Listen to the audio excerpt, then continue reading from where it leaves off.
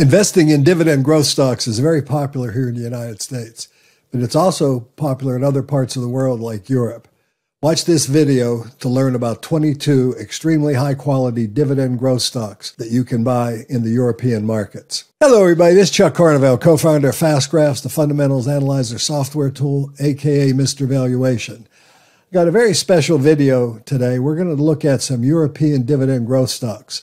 I had the real good pleasure and privilege to be invited to speak on a podcast for the European dividend growth investor. Their podcast is entitled Dividend Talk, and it was host Derek, and I wish I knew how to pronounce his name, but Edgy from the Netherlands run this podcast, and they were gracious enough to invite and have an interview. So those of you who have been following my work might want to take the time to look at it. We're going to put a link at the bottom of this video. But they also have a YouTube channel called the European Dividend Growth Stock Investor. And as a lot of you know, recently, FastGraphs launched a European or international version of FastGraphs. And, like everybody else, I didn't really know a lot about investing in European stocks. And I didn't really know, what European stocks I should be investing in. So I learned a great deal from working with the European Dividend Growth Investor in the Dividend Talk podcast, because first thing they did was they provided me with a list of 22 of the premier blue chip dividend growth stocks in Europe. And, a lot of these names we'll know and some of these names we won't know. But I do want to go over some things about this list, and I'm going to go through it very, very quickly just as an introduction. I'm still, in the process of doing my own deep due diligence and research on some of these, and mainly because of the learning experience it's giving me.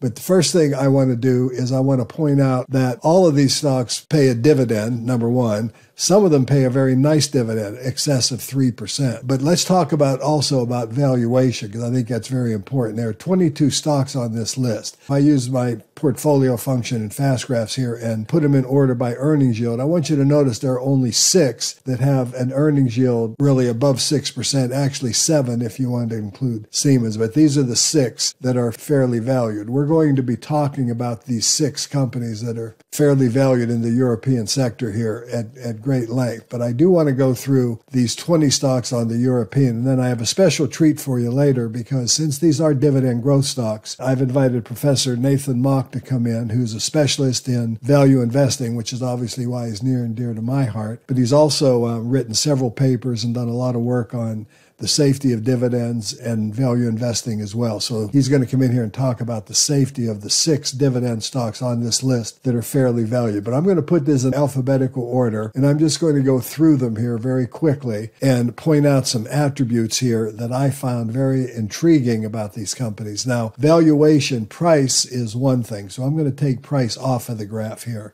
and I'm going to take the normal PE off, which is also related to price. And what I want to do is first just kind of go through these companies and look at them from a standpoint of, what type of growth, what type of operating performance they have historically achieved. Now, I also want to introduce a very important feature of FastGraph to those of you who have the international version. If you go to the gearbox up here to the right section and go into currency and put auto down and make sure you save your changes if you do that, what you'll do then when you look at stocks on the international market, it will or any stock, including stocks on the U.S. market, it'll automatically put in the currency of origin of the company. Here we're looking at euro. And by the way, I'm going to butcher the names of these stocks. Delhaize, Koninklijke, I have to apologize to my German friends. I don't really have a good handle on pronouncing these names. And as you'll notice later in the video, Nathan Mauck doesn't mention my name too much either. But that's something we're all learning to do. But what you're seeing here is the company paying a dividend, which is the white line on the fast graph. The orange line, of course, is the valuation reference line. And for most of these stocks, it'll be a PE ratio of 15 like normal. And just again, to refresh those of you who aren't real familiar with our fast graph tool, if the price is above the orange line, that would indicate areas of very high valuation and even overvaluation. If it's touching the orange line, that would indicate a valuation that is very sound, even with a built-in margin of safety. And then, of course, if it's below that, then it would be very attractive entry points as long as the fundamentals keep growing. Now, also, you're looking at the dividend growth here. And the reason it's important to look at these in the currency of their origin is because that eliminates any of the complexities and the nuances and the nuisances, even, if you will, of trying to check with exchange rates, because if I put this in U.S. currencies, sometimes you would see it looks like dividends are being cut, and they're not. They weren't cutting the currency. It was only because there was something going on with the exchange rate at the time that dividend was reported. But what I want you to note here is the consistency of the company. Now, this particular firm started paying their dividend in 2007. You can clearly see that on FastGraph. And they've increased their dividend steadily. They did pay a special dividend, so this is not really a dividend cut in my opinion, but they've had a very good dividend growth record and a very consistent earnings growth record. And I'm going to go through all of these very quickly with you. Air Liquide here started paying a dividend in 2003. They've consistently increased their dividend every year. They have a very consistent earnings growth rate of over 7%. And once again, we're looking at a 15 fair value multiple. The next one on the list here is Allianz. And Allianz is a multi-line insurance company in Germany. I'm going to eliminate a couple of things here to try to get a little better handle. It's not a very fast grower, I want you to notice, but it does have a very good dividend record of, raising the dividends, and it has a 4.66% yield. But again, this one has more cyclicality than some of the others that I like a little better, but it is AA rated, but it does have 53% debt. The next one we're going to look at here is Ambra, and Ambra, did go through the Great Recession with some stress. They did maintain their dividend, however, until they finally were forced to cut it in 2010. And this company has a June fiscal year, I want you to notice. But once they stabilized, then they've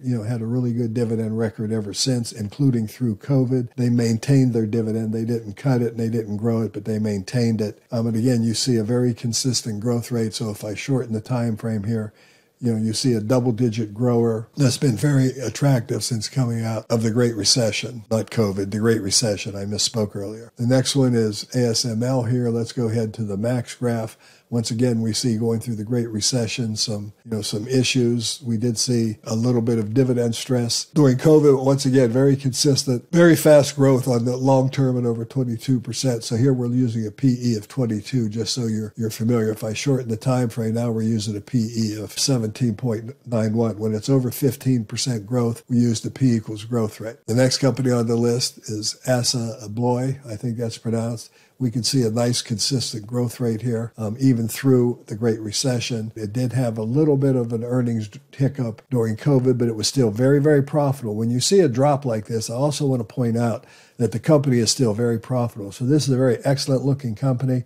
A- rated, has very moderate debt, and it's in building products. We can look at some of those things. I'm going to let you do it yourself now.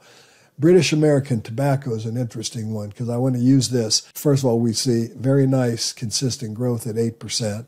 We see a very consistent dividend record, since they've, been paying a dividend. But I do want to do something here for you to show you.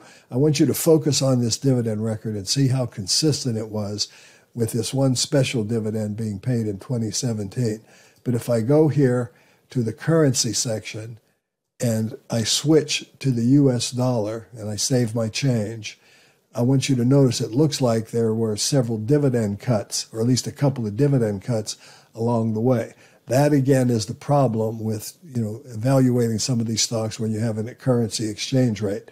From a standpoint of understanding the business, I do think it makes more sense to look at these companies in their country of origin. And again, here we got the British pound is what we're looking at with British American Tobacco, but a very consistent dividend record in its currency of origin. Moving on real quick, Diageo PLC, which is a vintners and distillers. Again, a little bit of cyclicality in earnings. Decent growth at 5%, of just a really great dividend record, current yield 2.83%. I'm going to get into that a little more as I go through these.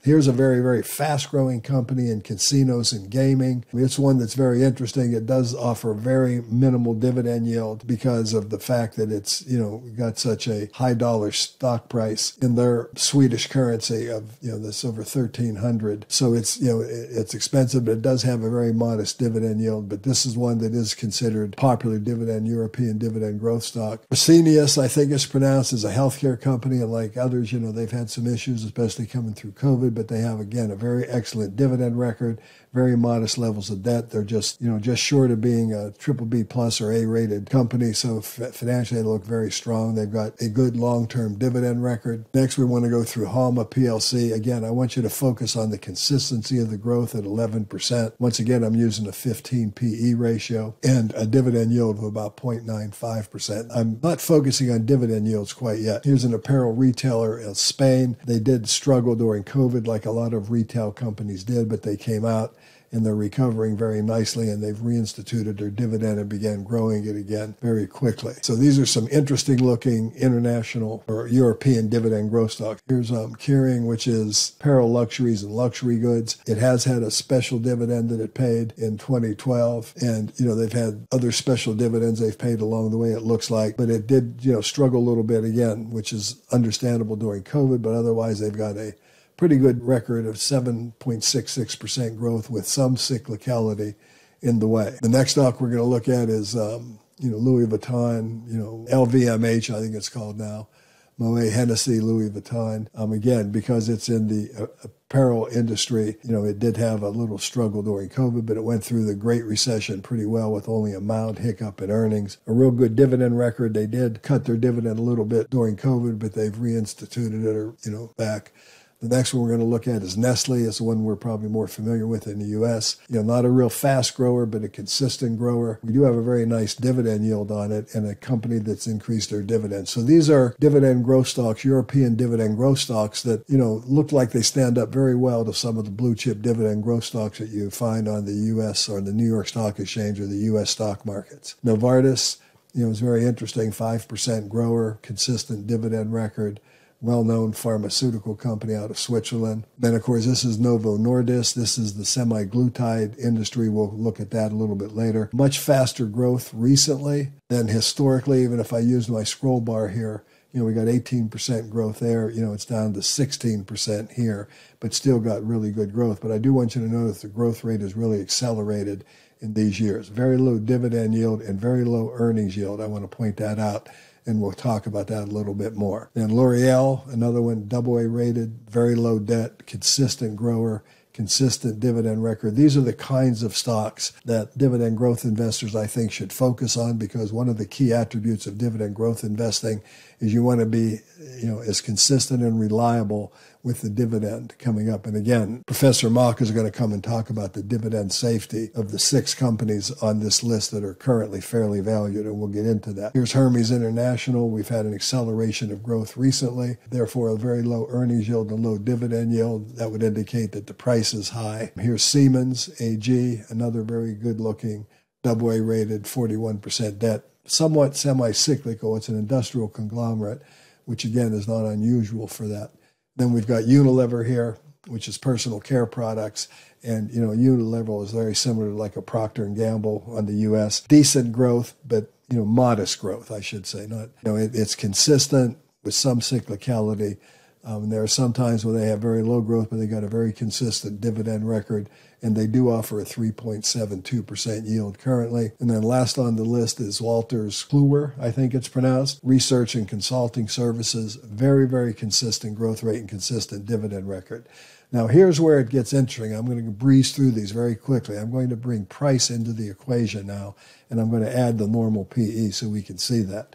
What I want you to note here is that this company has, left its normal fair valuation or undervaluation. There was a time you could have bought this stock at a 10 multiple, now trades at a 31 multiple. That's why the dividend yield is so low, because the price is so high, and also why the earnings yield is so low is because the price is high. Now, when a company's considering, producing this kind of growth, it's not unusual to see the market get enamored with that and grow. And what you're doing here, you could obviously make money paying for, overpaying for this stock and during these periods of time. But the point is, from a value investor's perspective, you're taking a much greater amount of risk than you would have been taking had you bought it, back here or even right here when it was fairly valued, trading at around a 15 PE ratio. All right. So, your rate of return is going to be enhanced, even though, the stock has been, just carrying a high value. So that's a very high valued one. We go to Unilever. It's trading below its normal PE. But again, you can see that high valuation led to very poor performance for several years, less than 2% annualized rate of return, including dividends. And that's simply because the stock was overvalued. So I want you to be aware of that. As we go through here, we see Siemens is slightly overvalued right now. But again, you can see how the price and earnings correlate very closely with each other over time. Here's Hermes International, Very, very highly valued right now, but it's been a great stock. It's been a great performer. It's, paid some special dividends along the way, it looks like. So that's a very interesting one. But again, a very high valuation. The earnings yield is less than 2%, let alone the dividend yield being less than 1%. The next one here on the list is L'Oreal, and L'Oreal has normally traded at a high multiple, given it a quality premium, AA rated with only 16% debt, but it's gotten way excessively above that. It's trading at a 35 multiple, 2.8% earnings yield, but it does offer a 1.5% dividend yield. But again, I don't think this is a great entry point for names like this. I think the great entry points would have been when you could have bought it below the blue line, and even better yet, for that very short time in 08 and 09 when you could have bought it, literally at a 15 multiple, as its growth would indicate it ought to be trading at. Here's Novo Nordisk. Now, I mentioned this is the semi-glutide situation. With Fast Graphs, you can always go to the company's corporate website and, look up what the company does. And we're going to go through here and look at their products. And we're going to look at their medicines. And, one of the big medicines originally to fight diabetes and now fight obesity would be the Wegovy, or the semi-glutide it's referred to as. So what you've got here is a stock that's really hot on the investor's mind, but I want you to use your common sense. Common sense would just, by telling you, by looking at that picture, this would not be a good time to buy it. And had you bought it when it was fairly valued, I think you have decisions to make now. What should you do now? Because you've got a very low dividend yield and very low earnings yield on a AA rated company with no debt, but it's in a hot market that's been growing, rapidly. So, is now the time to buy the stock, or is now the time to sell the stock?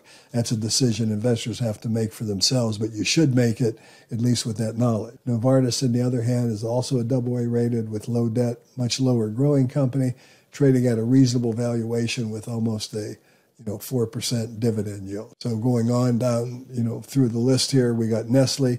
You can see the effects of valuation, how Nestle's come back to its normal 19-ish multiple. The market likes to give a premium multiple to blue chips like that. So now would be maybe a sensible time to buy Nestle. Back here, when the stock was trading closer to the orange lines, would have been excellent times to buy Nestle. I just want to make that clear. Going down the line, here's Louis Vuitton again. You could see how it always traded at a nice 15 multiple. But now we've had this, coming out of COVID, it's had some good earnings years and good earnings reports. And the market is now pricing it at an earnings yield less than 4% with a PE of over 26. I think that's too expensive to be buying the stock here today. And Kering looks fairly valued right now. This is one of the fairly valued ones we'll talk about. Industria di Deceno Textile Company. It's apparel retail, as I mentioned earlier. I consider it overvalued now, but it has historically traded at a very high valuation. It does only have 17% debt, but no credit rating. And going up the line here, very quickly, we can see how very high valuation has already begun to have an impact on Halma PLC, which is electronic equipment, but it has very, very low debt, no credit rating. Moving on here, we're going to go to the Freshness, I think it's pronounced. You can see high valuation. Earnings began to weaken. The stock price reacted dramatically, but now looks like the earnings are beginning to grow again, and the stock is very inexpensive. We'll cover that. Here's Evolution, the casino and gaming company, with very high growth rates, but I do want you to note that their growth is slowing down a little bit as you shorten the time frame, which is something you should always do with fast graphs. And going through, we got Diageo, the distiller, and you can see again the effect high valuation had. But the market does put a premium valuation on this stock quite often, but there are times when you could buy it at really attractive valuations. It has been dropping here more recently. It's A-rated with 61% debt. Then British American Tobacco has, really the growth rate has slowed down. If you shorten this to 8 years, you'll see that we're down to about a 4% growth rate, which I think explains the low valuation, but it does have a very low valuation, almost a 10% dividend yield and a 15% earnings yield. And it is BBB plus with, very little debt. So this is one that for the high yield investor, you might want to consider. And then this Assa Abloy is an A-rated, very low debt company in building products, but again, trading at a very high valuation current. When we look at ASML Holdings, we see a very, very high valuation on a company that historically has traded better. It's got a very strong growth rate. We're using a 22 multiple as the fair valuation reference line, but the stock is currently trading at a 43 multiple. and because of that offers very little in the way of dividend. Ambra has been normally trading at a discounted valuation. It's a distiller. 10 multiple is more normal, so it's trading a little bit above that, but it still has a very high earnings yield and a very nice dividend yield. And it's not crazy overvalued like some of them. Allianz, the more cyclical one, has always traded at around a 10 multiple. That's where it's trading at. What you can say about this stock is it's got decent valuation. And then Air Liquide, as you can see, it's gotten very highly valued. And then we look here and go on to the first one we looked at, and we see a very nice valuation, over a 4% dividend yield. So looking at all these stocks through that lens, that brings us to the 6 stocks that are at fair value. All these stocks, if you look at the PE ratio, they're trading at below 15 except for Kering. They have earnings yields that are attractive except for Kering. Kering's gone up in value here since I originally started looking at this list. But what I'm going to do here, we're going to go through these companies. Again, I've asked Professor Mauck to go through and look at the dividend safety, because these are 6 that can be bought at attract. They're not only good dividend growth stocks, but they're trading at good valuations currently. And what we want to look at is how the valuations stack up. So I'm going to turn it over to Professor Mauck at this point and let him show you or go through some of the methods he uses to check for dividend safety. Take a quick look at the dividend safety of these 6 European firms. And just to start, as I think about dividend safety, influenced by some research I've done and published on this topic, which tries to look at the factors that lead to firms cutting dividends. And this particular paper was focusing on the impact of the pandemic. And, if we look at the financial crisis and the pandemic, macro events that affect firms pretty systematically tend to be big drivers of cuts, but they're also firm-specific factors. And a couple of the things that I really like to zoom in on are really their earnings/cash flow, and then just their cash on hand. So the cash on hand allows them to have some insulation against sort of one-time bad events. They can kind of carry on paying dividends and not really need to readjust. And then if they have stable earnings, stable cash flow that's more than enough to meet their dividend payout needs, tends to be relatively safe from cuts, barring some sort of new event that happens. So let's jump right in then to the financials. And so the first thing that I would do is go to the financial statements, the cash flow statement, take a look at the net income, which is the top line, which we start adjusting from. And first of all, what I just see in net income for this firm is stable, generally growing over time, but a stable number. It's about 2.5 billion euros as of the most recent year reported here. There's some adjustments, so adding back depreciation and amortization to get to an operating cash flow. And then we would take out maybe something like a capital expenditure, which is about 2.5 billion. So, the net of all of those is probably in that $2.5 to $3 billion range. If we go down to the cash flow from financing, we'll see that they paid out 979 million euro in dividends.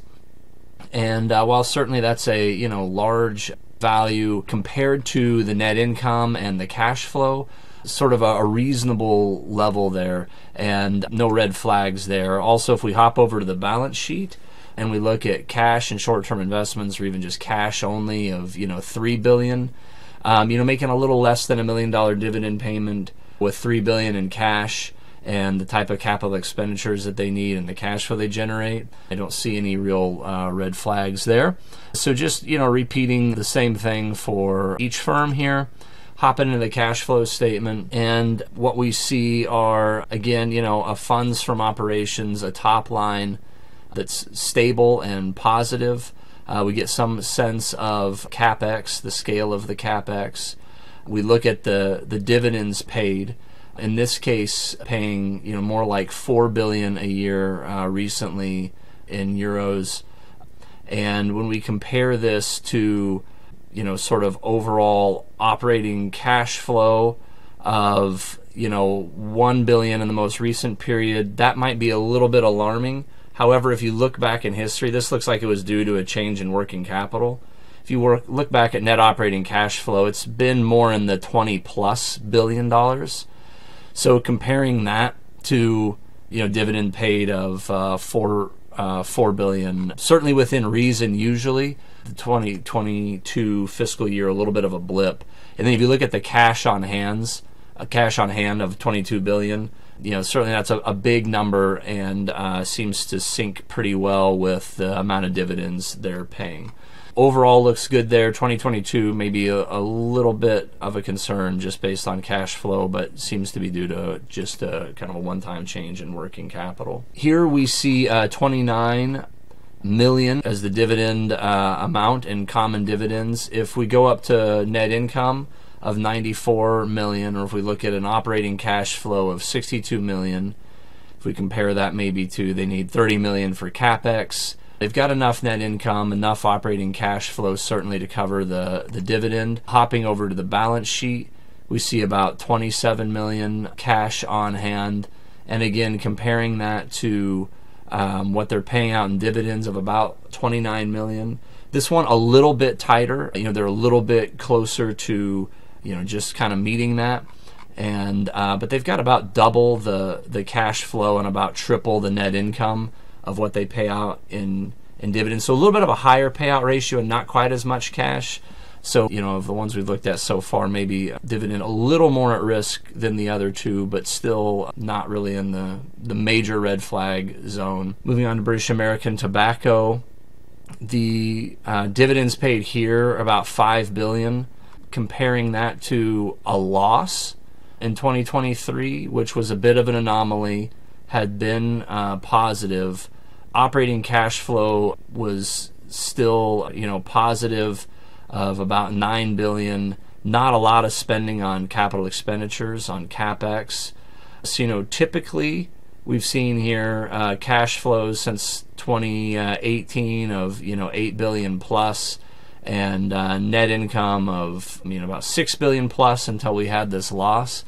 So historically pretty stable there, but recently the negative net income is a bit of a concern. When firms lose money, especially if they expect to continue to lose money, sometimes an option can be to reduce a dividend, or at least at a minimum not grow the dividend. If we look at cash on hand of about 5 billion, that's up a little bit, and overall they tend to keep quite a bit of cash on hand. That's about roughly equal to the amount of the dividend, so it does give them some ability to absorb some losses and still continue paying dividends. But yeah, the thing here that certainly I would see that I would want to look more into is what was going on with the negative net income. Okay, moving on here, we see this firm pays dividends of 890 million. That is on income of about 2 billion, operating cash flows of 4 or 5 billion here recently, spending about 3 billion on capital expenditures. So they need a lot of the cash that they generate to invest in capex. So it's certainly something that we'd keep in mind. But again, with these operating cash flows of 4+ billion recently compared to under 1 billion that they're paying out, and taking a look at the cash on hand of closer to 3 billion here recently, it seems like the dividend in relatively safe shape, just based on looking at these kind of high level financials. The final firm we'll take a look at, paying out dividends of about 1.7 billion euro. That's on net income of about 3 billion, operating cash flow of over 4, and capex of about 2.6 billion. So again here, operating cash flow and net income compared to the dividend, they're paying out a lot, a fairly high percent, but they certainly have enough operating cash flow and net income to cover. When you factor in what they need for capex, it's a pretty big number. They had some acquisition activity, but it also looks like 23 was kind of a big year on capex, so maybe a little bit of an outlier there. And then also, this is a firm that keeps quite a bit of cash on hand. So again, maybe a little bit higher on the payout ratio, but just looking at their net income, very stable, increasing, cash flow very stable, increasing, seems to be good. So just to kind of wrap it up, in general, where do I go to kind of check dividend safety just quickly to look for flags? Really, earnings stability, cash flow stability. that they generate enough earnings, enough cash flow to more than meet the dividend, meaning, they're generating greater value. And then also the cash on hand. Cash really serves to give a firm flexibility. So if they have a random event, some risk comes to the forefront and they have to deal with it, the cash on hand allows them to absorb that and not necessarily change their payout policy. All right, thank you, Nathan. This is Chuck again, back. I appreciate that. That was excellent. Looking at the dividend safety of these companies, I think these companies are all attractive. You can see the valuations are low. If I go into the forecasting calculators here for each of these, I do want to talk about how this calculator works a little bit. This is really a discounted cash flow analysis, if you will. What we're doing is using the growth rate of the company, the estimated growth rate of the company as your discount rate. And then what we're doing is we're seeing what fair value would be. Well, fair value would be for Klondike would be somewhere up here around around $37. The stock currently trades at $26. It's below the orange line, if you will. So if I simply go out here to the end and point to this, this would mean I've got an opportunity to get capital appreciation, the stock price going from 26 to, if it traded at a 15 PE at this level of earnings in 2026, that would give me a 68% total return, if you will, growth, and annualized at 19.87. Plus, I would get just under $1,400 in dividends in euros, and that would give me an annualized rate of return of 23.2%. That return is a function of the price going from 26 to 45 or 44.8. That's also a fact of getting a dividend yield that's over 4% that's being paid for each year, and that's also getting PE ratio expansion from the current PE of 10.7 to the opportunity of 15. So that's how these rates of returns are calculated. This is really a discounted cash flow, because discounted cash flow is all about measuring the future stream of income and then coming back and saying, what would be a fair value, where fair value would be the orange line. Okay, so here you're buying it at a discount to fair value, which instead of earning 6.58% growth plus, a 4% growing dividend each year, you also get then the added benefit of the PE ratio expanding by almost a third, or 50%. You could look at it from a 10 PE to a 15 PE. All right, going on through this stocks, looking at Allianz, we got the same situation, about a 5% growth rate, 4.66% dividend yield. We've got a stock that can give us a 22% annualized rate of return, assuming the earnings come in as expected. And, we're looking at PE ratio expansion again from 10 to 15 by looking at that plus dividend plus growth or capital appreciation. Looking at Ambra, we've got a 12 multiple. We've got a 7% growth rate. We're looking at a 19% annualized rate of return, assuming these earnings manifest and the stock ends up selling at a 15 multiple. Now, the normal multiple has been much lower, so we could also want to make sure that we understand that looking at this stock that has a normal PE much lower, and you should do that with all of these stocks. I'm skipping that just for sake of brevity for this video, but you should always do that when you're using fast graphs. Use everything at your advantage. Same with British American Tobacco. This could be an extraordinary investment with a very high current dividend yield. If I look at a normal multiple of 8, it's still over 22%. And that's the 5-year normal multiple. So it's been trading at a discount for the recent years. Going on, if I look at this healthcare company here, we're seeing double-digit growth expectations. We're seeing the possibility to earn over 35% a year annualized. That's 127% growth over the next 3 years, an average rate of return of 33%, plus a very nice dividend that's currently, yield today would be 3.53%. Moving on, looking at Kering. Kering is trading on the upper end of its fair value, and these 4 orange lines would all indicate fair value. So it's above the mid-range of fair value. And that would give us the opportunity to make about a 7% rate of return, assuming it reduced to a 15 PE. If it traded at around the 16 PE, like it currently is, then we would be looking at a rate of return, a double-digit rate of return of about 10%, 10.13%. Again, looking at the normal multiple, this has a high normal multiple. We'd be looking at 18%. These are what-if situations that you should be utilizing to calculate what your possible rate of returns would be. Anyway, this is Chuck Carnevale. I do want to give a shout out once again to the Dividend Talk. I've got a link to this interview with me on there, and I want to thank them for inviting me once again. I also want to, give a shout out to their YouTube site because they talk about European stocks. I'm learning a lot from them. I think you would too. But anyway, this has been Chuck Carnevale, co-founder of FastGraphs, bringing you this insight into some dividend, really high quality blue chip dividend growth stocks. I hope you enjoyed the video. If you did, give me a like, subscribe to the YouTube channel. Also take a look at subscribing to FastGraphs. We've got over 80,000 stocks that you can evaluate, including all these European stocks that I covered in today's video. Once again, thanks for watching. We'll be talking. I want to thank Nathan Mauck for his excellent work on, showing the dividend safety of the 6 companies that I considered fairly valued in the European market. All 22 were excellent candidates in my opinion, but I do like to buy stocks when they're fairly valued. I hope you do too. Thanks for watching.